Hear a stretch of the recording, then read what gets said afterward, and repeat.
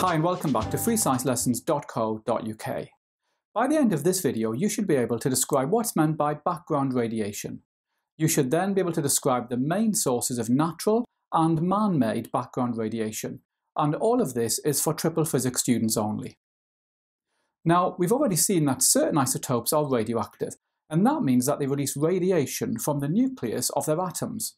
We can detect the radiation released by using a Geiger Muller tube, like this one.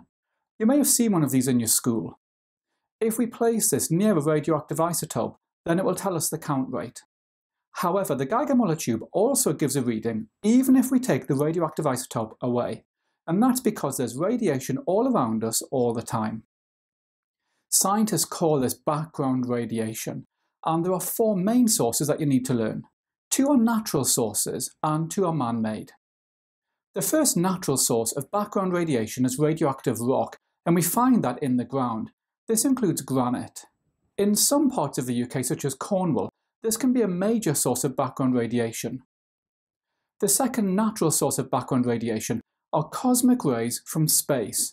These are very high energy particles which travel through space and they crash into the Earth's atmosphere. One source of cosmic rays are supernovae, which are exploding stars.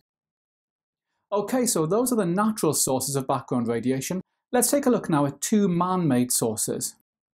The first is fallout from nuclear weapons testing. This has released radioactive isotopes into the environment for decades. Nowadays, nuclear testing has been mainly phased out, but the isotopes still remain. The second man-made source of background radiation are nuclear accidents. This shows a nuclear power station in Japan. In 2011, a tsunami crashed into the power station, causing it to release huge amounts of radioactive isotopes into the environment. Now, this will take decades to clean up. So, nuclear accidents are a man-made source of background radiation.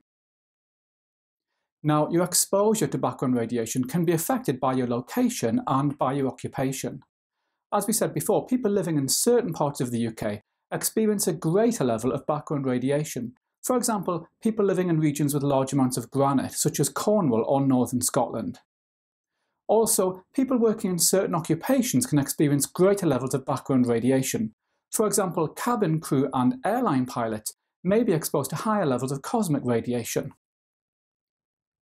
Now, the dose of radiation is measured in sieverts or millisieverts. A millisievert is 1,000th of a sievert. I should point out that you're not required to recall the name of this unit in the exam, but it might be used in an exam question. Remember, you'll find plenty of questions on background radiation in my revision workbook, and you can get that by clicking on the link above.